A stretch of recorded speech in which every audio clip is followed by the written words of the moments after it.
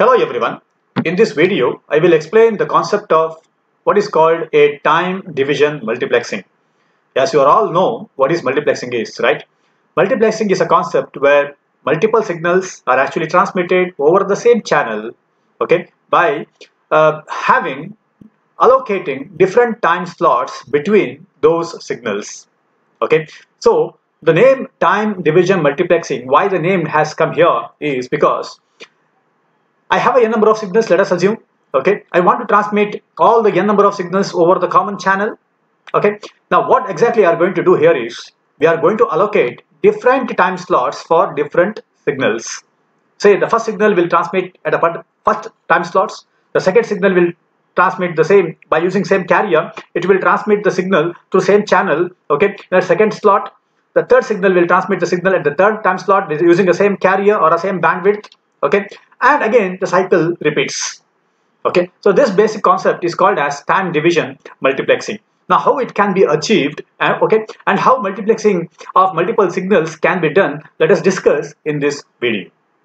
Now as we take the samples of the signal, let us say I have an analog signal and I want to convert that into the digital form. As you are now all aware that we have to go through three processes or three steps. The one is sampling, the second one is quantizing, the third one is encoding. Now, according to sampling theorem, we actually have to take Fs number of samples per second, right? That is, Fs should be more than or equal to twice the highest frequency in the message spectrum, okay? Whenever I take the samples of the signal, fine, let us say I have this particular analog signal. Let me change the ink color over here. Just wait. Yeah. So I have this particular analog signal. Fine. This is my analog signal, and I want to convert this I want to take the samples of this particular signal. Okay. And I will take samples at regular interval. Let me say one sample here, one more sample over here, the third sample over here, the fourth one, the fifth one, and the sixth one, right? If I represent the samples using delta functions, it looks something like this. At every ts seconds, I will take the samples of my analog signal, right? Now, there's a time gap between these pulses. There is nothing is transmitted during this time gap between the pulses. Just look at this. Nothing is transmitted, right? I transmit this pulse. I wait after ts seconds. I will transmit the second pulse. After ts seconds again, I transmit the third pulse. Okay, the impulses belonging to the one signal. Now, as we can make out, as we can use this time gap between the samples, okay, and by transmitting the samples of the other signals during this time interval, okay, that means whenever there is a gap, if I insert the samples of, say, other n-1 number of signals, and if I utilize this time gap or a time slots between the two samples belonging to the same signal, okay, this process is actually called as time division multiplexing. That means we are actually transmitting the samples of n number of signals, okay, over this time interval, this particular time interval, whatever I have mentioned over here, this time interval, okay, and again I transmit the sample of the first signal. I will explain this concept by using one more diagram bit later. Fine. Now, as I told, here, the sampling theorem actually provides the basis for transmitting the information contained in the band-limited message signal as sequence of samples. That's just now I showed the impulses, right?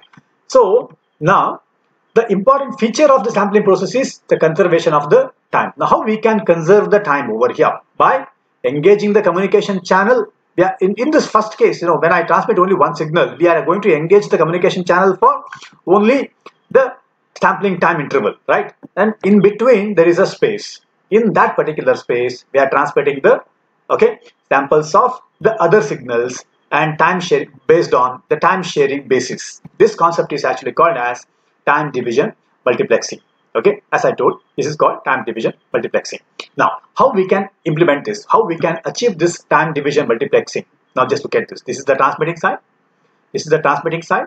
The signal is communicated through the channel, and this is the receiving side. How the demultiplexing is actually done. Now, let us say I have a n number of message inputs. Okay, and I want to transmit all these n number of message signals by taking the samples of those signals through a common communication channel. Okay, now what I'm going to use over here is what is called as a rotary switch.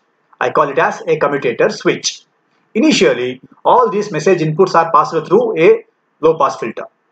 I call this as anti-aliasing filters, because we have to restrict the signals within certain bandwidth, that is W-hertz. Okay, what can happen is, say this is the message signal which is extending up to, let me say, a low pass signal extending to W-hertz. Sometimes what happens is you may get a message component which is bit above, the frequency of the signal is above the W-hertz, and due to this we get a problem called as the aliasing error or aliasing effect. To avoid this, we always have to restrict the message signals only up to a certain highest frequency called as some W-hertz. So all these low pass filters are designed to pass the signal between 0 to W-hertz. Okay, all the low frequency components are actually passed by the low pass filter to avoid this particular problem called as aliasing error.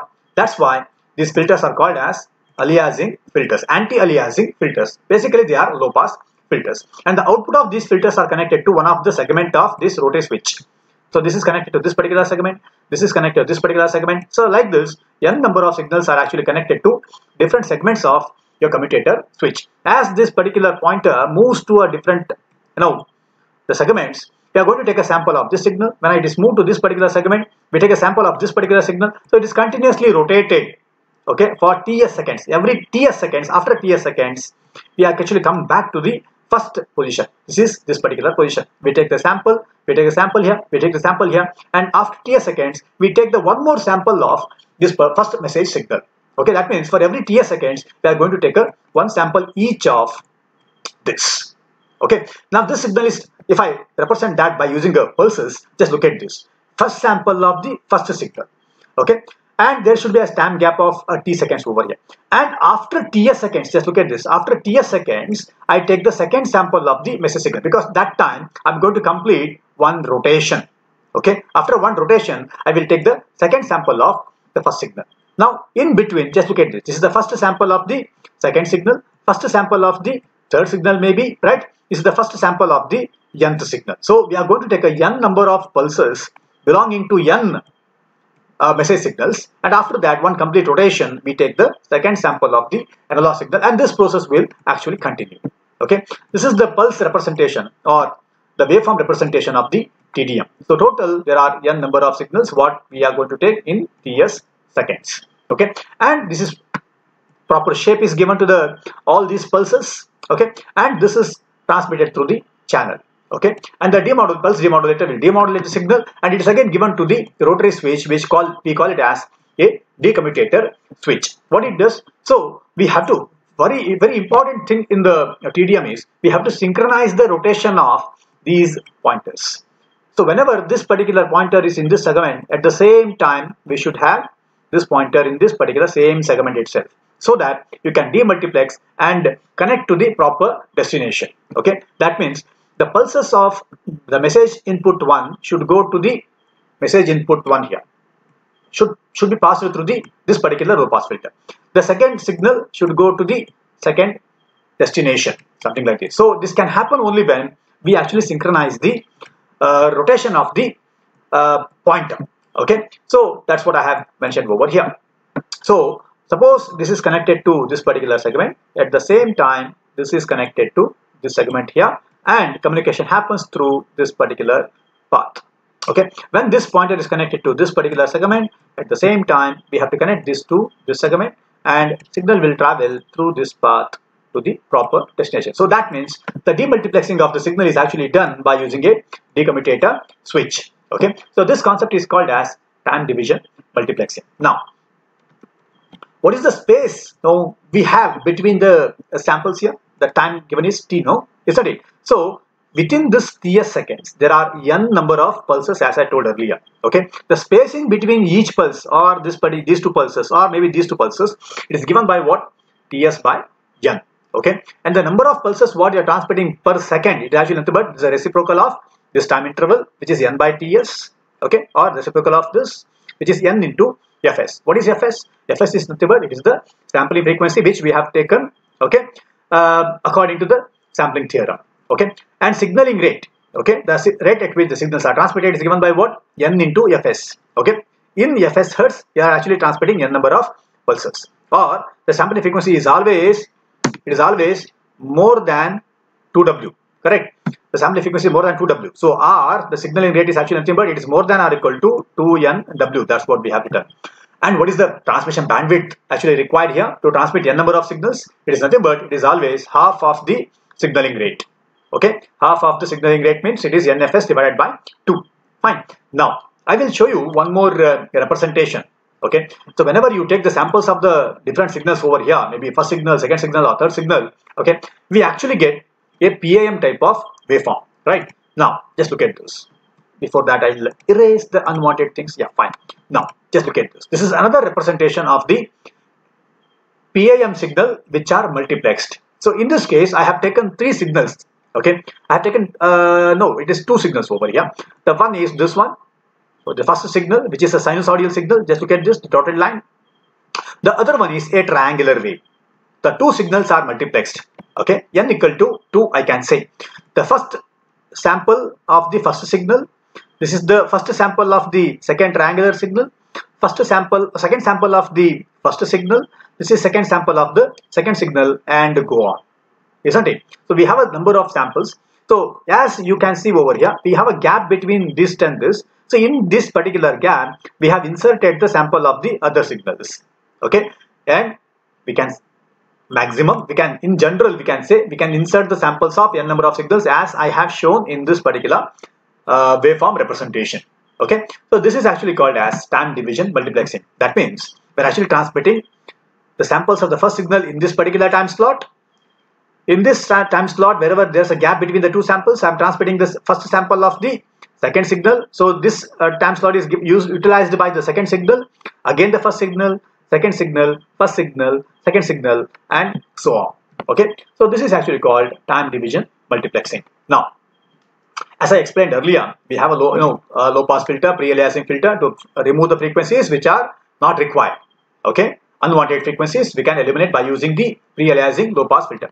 Commutator switch, which actually takes the samples from n number of inputs at the rate of 2W hertz or more than that according to the sampling theorem, and we actually interleave all these samples, okay, in the different time slots. Pulse modulator, what it does, it actually transforms the multiplex signal into a form suitable for transmission over the common channel. Okay, so we have to match the characteristic of the channel with the signal characteristic. So that job is done by the pulse modulator. Fine. Now, pulse demodulator, which actually performs the reverse operation of the modulator, and the commutator actually connects the proper pulses, okay, to the proper destination. That means it actually demultiplexes the pulses and given to the proper destination. That's all. Okay, so this is actually called as a time division multiplexing. As you are aware, we have a frequency division multiplexing where different stations, different signals are allocated different frequency slots. But in the time division multiplexing, the frequency slots or the bandwidth remains the same. The bandwidth utilized by all the signals remains same, but all these signals will utilize the same bandwidth for a different time slots. Okay, so this concept is called time division multiplexing. Thank you for watching this video.